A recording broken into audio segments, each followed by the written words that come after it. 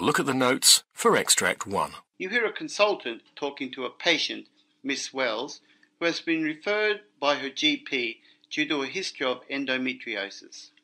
For questions 1 to 12, complete the notes with a word or short phrase. You now have 30 seconds to look through the notes.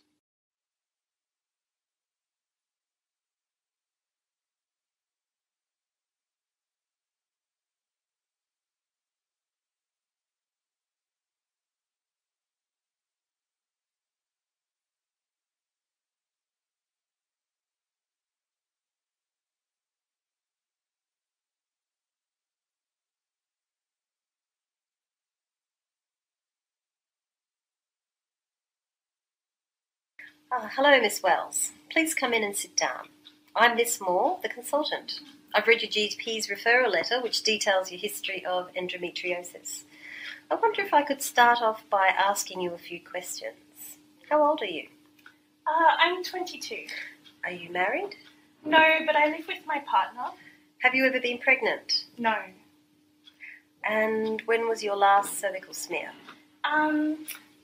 That would have been done when I went to see my GP, probably 3 months ago now. It was all normal. Okay, great. Now, I gather you've had some pelvic pain recently. Yes, that's right. It started in February of this year, a sharp pain in the left side of my stomach. It usually came on a few days before my period and then seemed to settle down at the end of my period. Okay. After February, the pain got really bad and it wouldn't go away. I was admitted to hospital. Oh dear. Yeah, the consultant there performed a laparoscopy and it revealed that on my left ovary and behind my womb I had endometriosis. After that, he suggested I should take the pill without a break. But the pain didn't get any better, so he started me on progesterone tablets, which made me feel horrible. I put on weight and felt bloated all the time. I also developed acne. I hadn't had that since I was a teenager, but the pain still didn't get any better. So the consultant readmitted me in May of this year and performed another laparoscopy and treated the endometriosis with a diathermy. After that, I was much better and the pain almost completely went away. That was until August, when it returned. It's been slowly getting worse since then, and again, as in the beginning, it's in my stomach and it hurts just before my periods. Only now the pain is there at all different times, and it really hurts when I'm having intercourse, especially in certain positions. Right, I see. And are your periods regular? Yes, regular because I'm taking the pill again with a week's break. The last one was about 3 weeks ago. What about any other health concerns? No, everything else is fine. I've never been a smoker, but I do like a drink at weekends. Just 1 or 2 though, nothing crazy. My family are all well too. No serious illness in either my mum or dad, or in my older sister. Nothing else I can think of really. And do you have any problems passing urine or with your bowel motions? No, that's all good too. All right, Miss Wells. I think it would be sensible to have a look at you and run some tests. Then we can chat about how to take things forward. But from what you've told me, my initial suspicions are that the endometriosis might have come back. That's what I was afraid of. Since I was first diagnosed, I've been doing a lot of reading, so I was really worried when the pain returned. I'd like to be able to have children in the future, and I'm worried it might be difficult with the endometriosis. I really don't want to be one of those women who ends up having problems getting pregnant. I'm also really sick and tired of the pain. It's beginning to feel like I'll be stuck with it forever. I can tell it's starting to affect my mood. Just ask my boyfriend.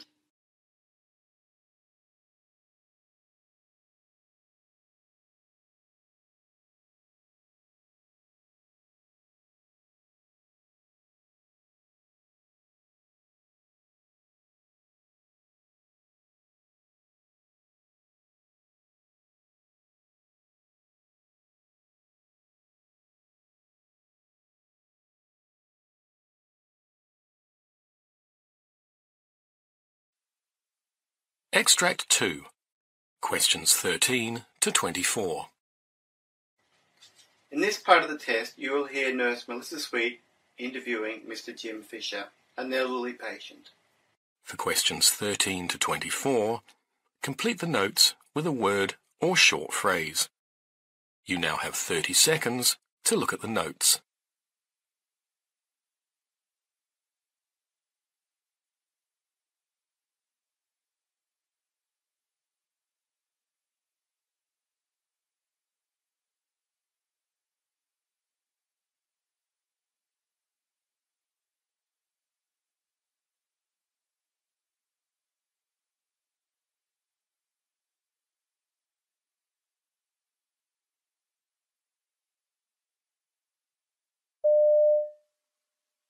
Firstly, let's look at the immediate needs you'll have when you go home.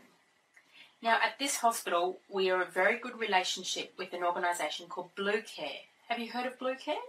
No. Well, Blue Care is a church-based organisation which offers a variety of community services, and they aim at maximising the individual's independence and quality of life. Their staff includes nurses who can help you with some of your personal care like showering and shaving. They'll come every second day to check on your wound. What they will do is dress your wound, apply ointment, and help you with other medications. But what about the cost? Because I'm on a pension, you know. The good news is that these services are subsidised by the government, so there's no charge, and no one is excluded from receiving a service because of financial hardship. They also provide a range of other services, including social support, such as a chaplain for spiritual support, who can visit you if you would like that. And they also have volunteers who can call in for a chat if you want some company. Yeah, well, I can see that would be a help. Now let me ask you how you see your future. Do you want to continue to manage in your own home, or would you prefer to move to an aged care facility? No, I want to stay in my own home. I'm just worried because I'm still recovering from this wound and I don't know how I'll manage to cook. Let's just take this one step at a time. I can also arrange for an organisation called Meals on Wheels to bring in your meals. Well, that sounds okay, but how does that work? Well, they generally come in daily, 5 days a week. They provide one main meal per day, which is healthy and nutritious. What about Saturday and Sunday? Well, on Fridays, they provide extra meals for the weekend, which you can keep in the fridge. Now, for the longer term, we'll arrange for the aged care assessment team to make an appointment for a visit for you. Have you heard of this service? No, I haven't. The government has provided this service because they want to help and encourage you to continue to live in your own home as long as you are capable of managing. I see. The team, which might include a doctor, nurse, social worker, or other health professionals, come to your home and assess what your needs are and how you're managing. They assess your ability to manage on your own at home. Well, as I said before, I'd like to stay at home. I've still got all my faculties, but I don't think my balance is all that good. So, what would happen if I had a fall and no one was there? Well, Mr. Fisher, do you have a safety rail in your shower? No, I don't. Well, you see, they can arrange for safety modifications like support rails in the bathroom and toilet or safety ramps where they're needed. Well, that's good because, you know, it's a 2-storey house and I worry that I could have a fall on the steps. Well, adequate support rails would be a consideration to make you feel safer. They can also organise a medical alert bracelet. How does that work? Well, this can be worn on your wrist. In an emergency, you press the button and a message is sent to the ambulance service who will respond quickly. Yeah, well, I didn't really know there was all that help out there. Now, I'll give you this set of brochures which tells you all about the services offered by Blue Care, Meals on Wheels and the Aged Care Assessment Team. And when you've had time to look through them, I'll call back to see if you have any more questions. Nurse, there's just one more thing that I'd like to talk to you about. What's that, Mr. Fisher? Well, as I said before, my old neighbours have moved away and our neighbourhood's changed a lot. So I do feel a bit alone, you know, and over the past year there's been several house break-ins in the neighbourhood. Well, there is one other thing I could suggest. Oh, what's that? It's another government initiative called Home Assist Secure.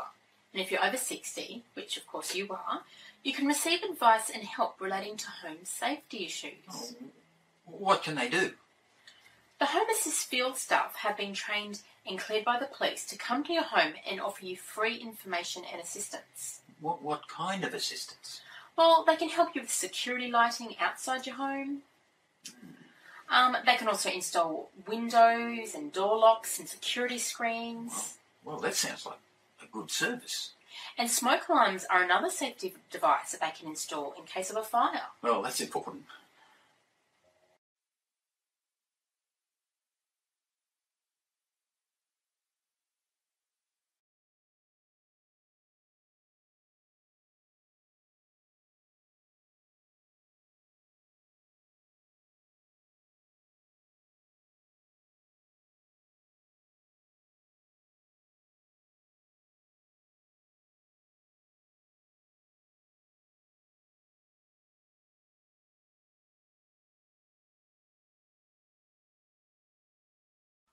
That is the end for Part A.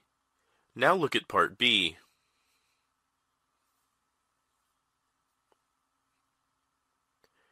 Part B. In this part of the test, you will hear 6 different extracts. In each extract, you'll hear people talking in a different healthcare environment. For questions 25 to 30, choose the best answer, A, B, or C, which fits best according to what you hear. You will have time to read each question before you listen to the audio. Complete the answers as you listen to the audio.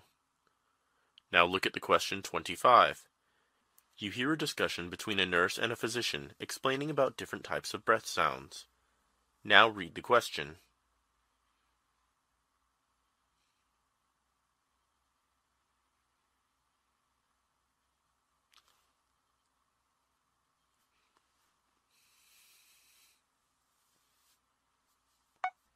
Hello, doctor. Can you explain what are the different types of breath sounds?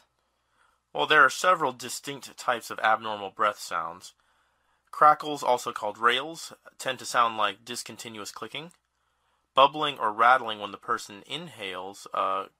Crackling breath sounds may sound dry or wet, and physicians might describe them as either coarse or fine. Stridor is a high-pitched, harsh, wheeze-like sound that occurs while breathing in people with a blocked upper airway. Wheezing noises are high-pitched and persistent that may sound like a breathy whistle. At times, wheezing can be loud enough to hear even without a stethoscope. A short version of a wheeze, called a squawk, occurs during inhalation. Ronchi are persistent, lower-pitched, rough sounds similar to snoring.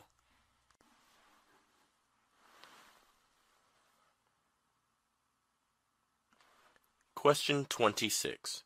You hear a monologue by a physician explaining about Heberdine's nodes. Now read the question.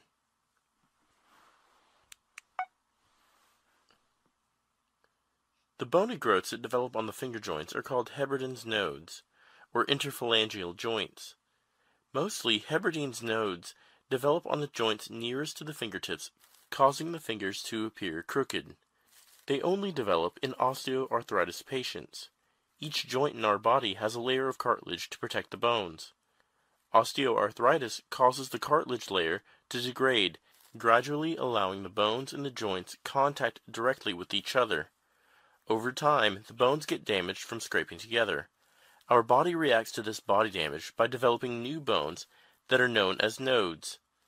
Heberdine's nodes are one of such bone formations on the fingers of patients with severe osteoarthritis.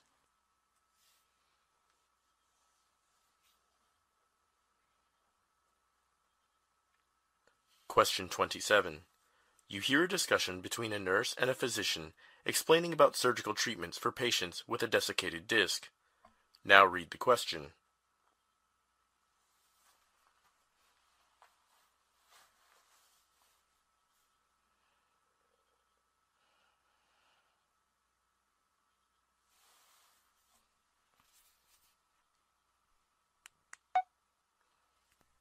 Hello, doctor. What are the surgical treatments for patients with a desiccated disc?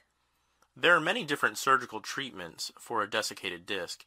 In the method called fusion, the vertebrae surrounding the desiccated disc will be joined together to stabilize the back and prevent movement that will worsen pain, causing discomfort. In the decompression method, the extra bone or a disc material that has moved out of place is removed to make more room for the spinal nerves. In the correction method, the surgeon will make the necessary repairs to correct an abnormal curvature of the spine to relieve pain and increase range of motion. In the implant method, artificial discs, or spacers, will be placed in between vertebrae to prevent the bones from rubbing.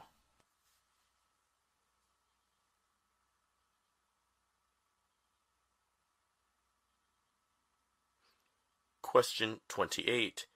You hear a discussion between a nurse and a physician explaining about outcomes of TB skin test. Now read the question.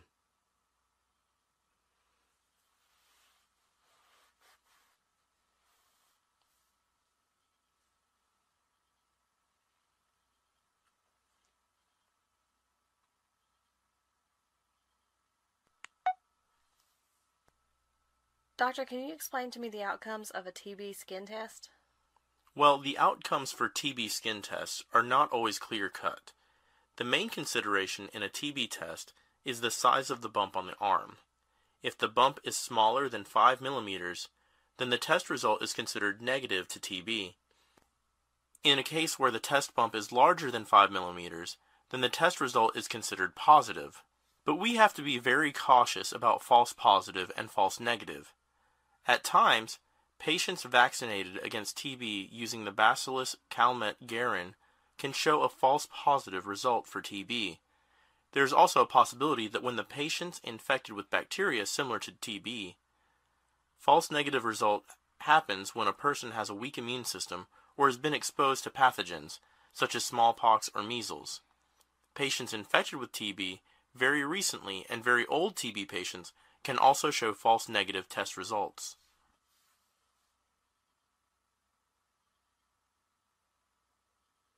You hear a monologue by a physician explaining about atelectasis. Now read the question.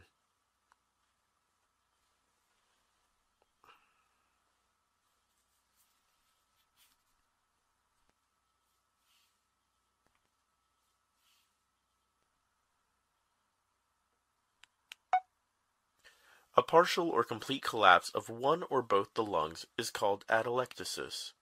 That occurs when tiny air sacs in the lungs, called alveoli, deflate. The collapse of the lowest lobes in both the lungs is called bibasilar atelectasis. The lobes of the lungs are filled with millions of tiny sacs, called alveoli, which are arranged in clusters and surrounded by blood vessels. When a person breathes, the alveoli allow their blood to collect oxygen and exhale carbon dioxide. During bibasilar atelectasis, the alveoli in the lower lobes of the lungs deflate and stop performing this crucial task, therefore blocking oxygen from reaching the vital organs, life-threatening at times.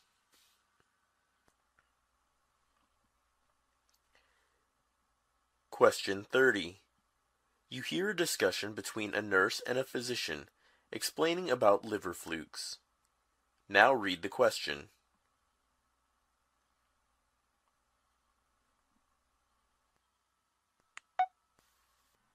Doctor, what are liver flukes? Liver flukes is a parasite disease. A patient may never know he has liver flukes. Even the doctors at times may not diagnose the condition because the symptoms of fasciolasis are similar to many other conditions. There are chances that a person with liver flukes living may never develop fasciolasis. Others may develop fasciolasis many years after the liver flukes entered the body. A person cannot transmit liver flukes accidentally to someone else, unlike other parasite diseases. Liver flukes make their way from the intestines to the liver once it enters the body. To get into the liver flukes must burrow through the lining of the liver, causing pain in the upper right abdomen. The two types of liver flukes that can affect people are fasciola hepatica and fasciola gigantica.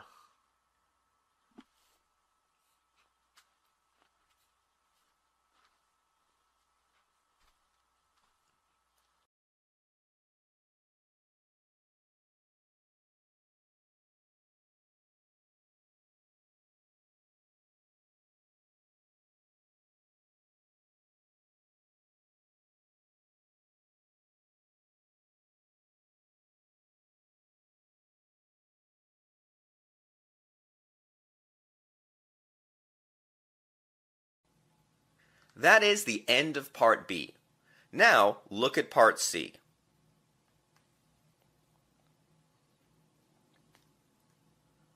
Part C.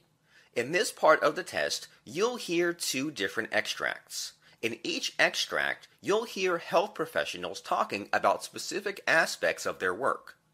For questions 31 to 42, choose the answer A, B, or C which fits best according to what you hear. Complete the answers as you listen to the audio. Now look at Extract 1. Extract 1, questions 31 to 36. You hear the lecture given by a physician on the topic blood type classifications. You have 90 seconds to read questions 31 to 36.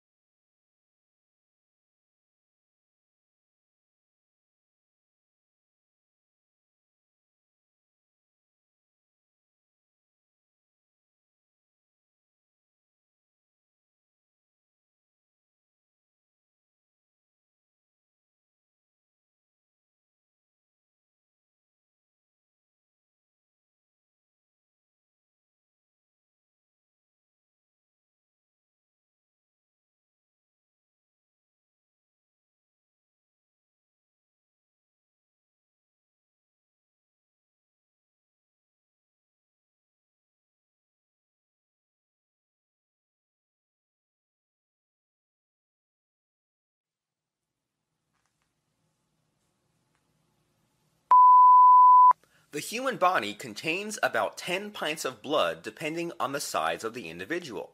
However, the blood composition is not the same in each individual.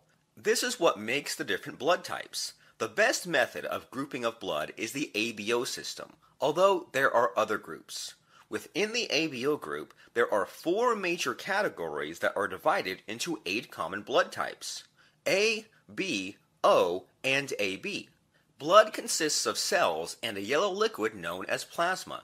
The group of blood depends on what each part of the blood contains. There are 2 main blood group systems: ABO antigens and rhesus antigens. These 2 antigens are used to classify blood types. Normally, viruses and bacteria carry an antigen. During an infection, the antigen marks them as a foreign substance to the body that are usually not found in the body.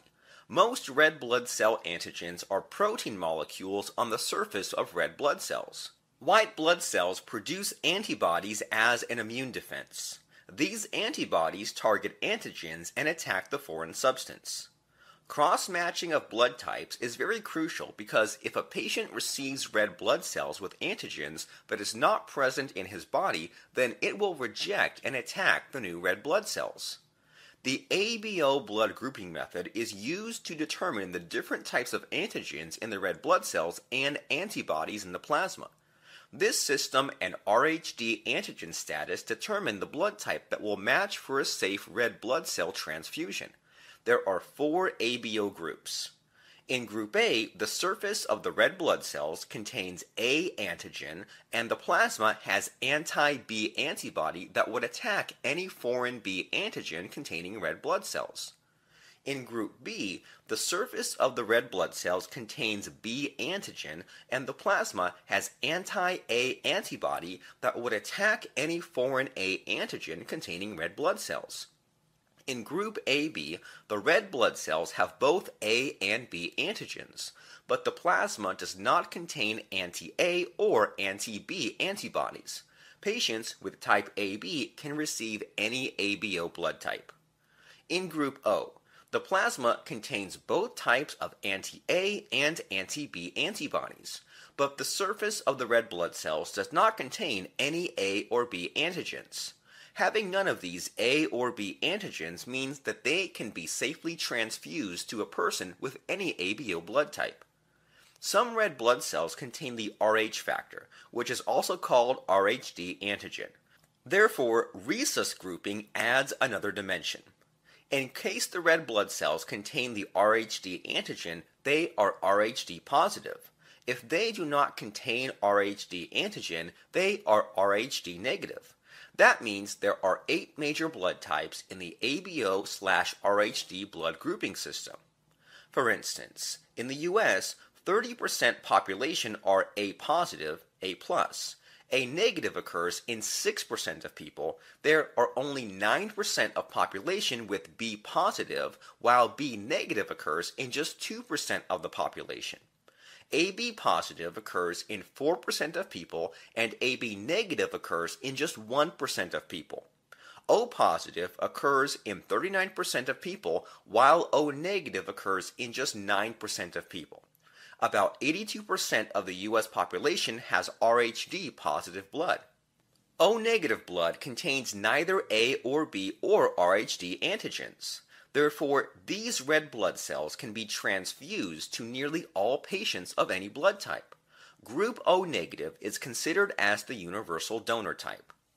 On the other hand, AB positive blood contains no anti-A or anti-B or Rhd antibodies.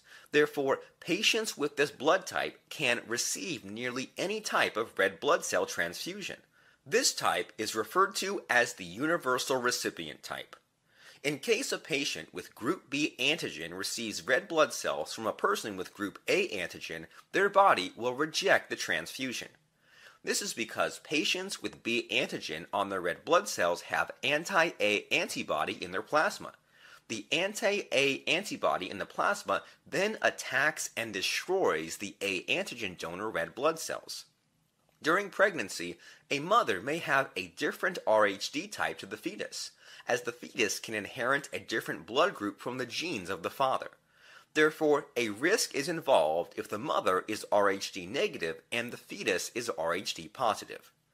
A small amount of red blood cells from the fetus can enter the mother's bloodstream, resulting in creation of anti-Rhd antibody in the plasma by the mother, which is known as sensitization. A problem will arise if this antibody then detects the foreign antigen in the blood cells of the fetus, and if they attack the red blood cells of the fetus as a defense mechanism, which can result in severe jaundice and brain damage if undetected. Therefore, an injection of anti-D immunoglobulin G helps to prevent the production of this antibody in the mother and decrease the impact of a sensitizing event on the fetus. Anti-D immunoglobulin G dosing is usually given at 24 weeks of the pregnancy and at times an additional dose during 34 weeks of pregnancy.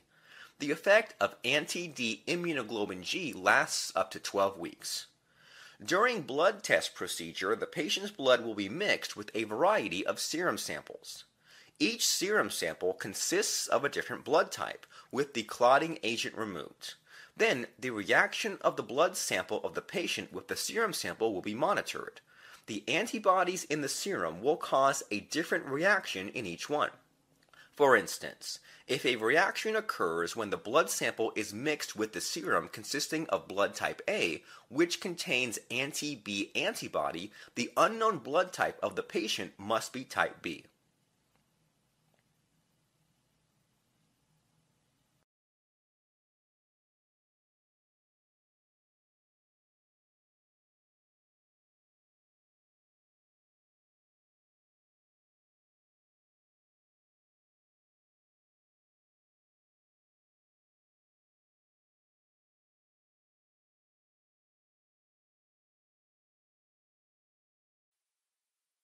Now look at Extract 2. Extract 2, questions 37 to 42. You hear a dermatologist called Dr. Jake Cooper talking about a skin condition called hidradenitis suppurativa, HS. You now have 90 seconds to read questions 37 to 42.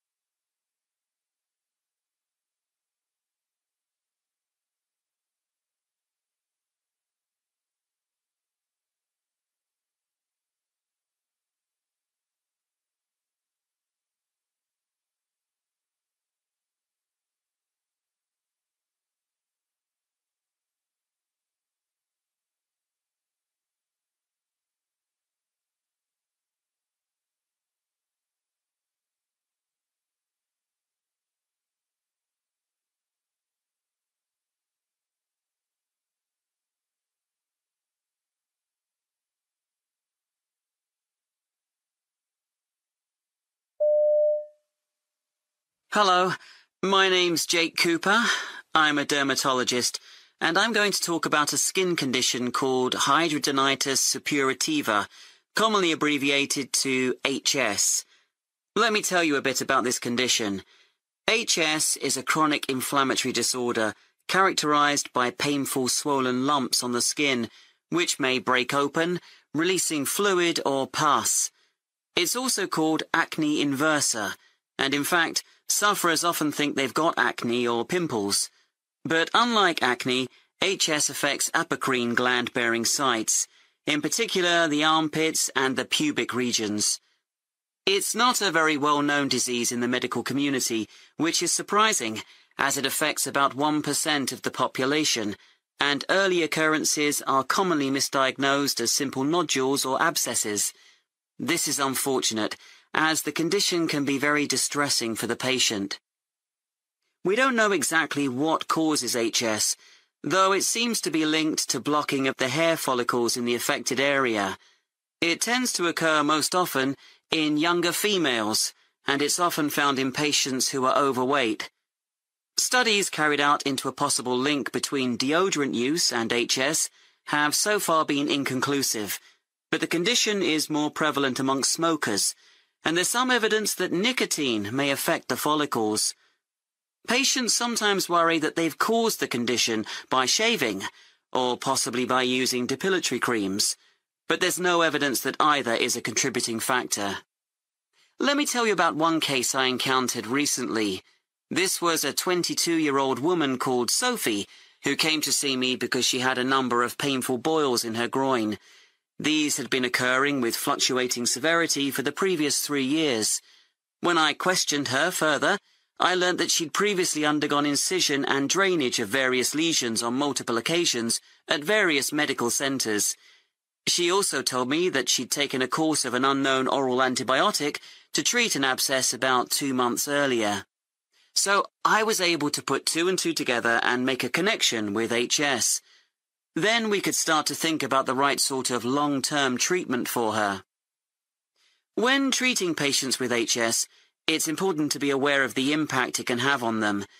Many studies have confirmed that patients with HS commonly experience depression as a result of their condition.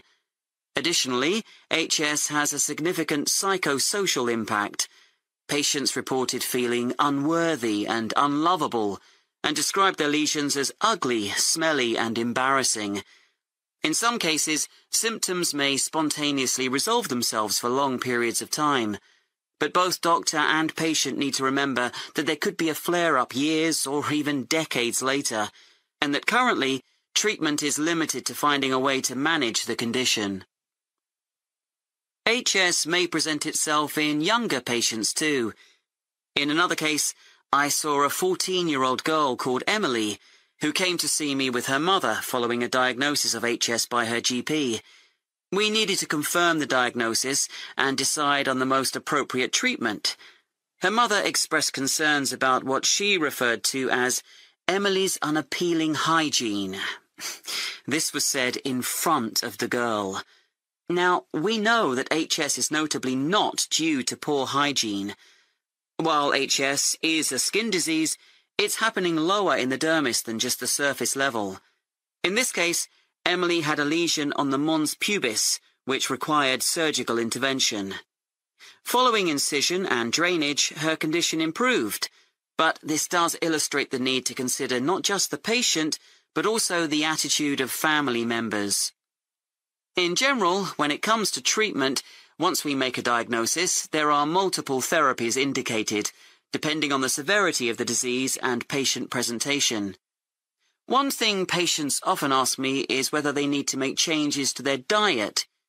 One small-scale study followed 12 HS sufferers who cut out beer from their diet, together with other foods containing yeast, such as bread and some types of cake. And this did appear to have an effect on their symptoms. It's also known that overproduction of one group of hormones called androgens may contribute to the symptoms of HS. These hormones are linked to insulin, and foods such as milk and cheese can raise insulin levels. So reducing these types of foods might be helpful. However, A controlled diet, which leads to weight loss, is certainly recommended for patients who are overweight or obese.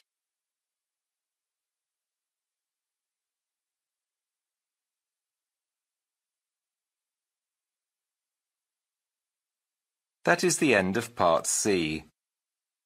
You now have 2 minutes to check your answers.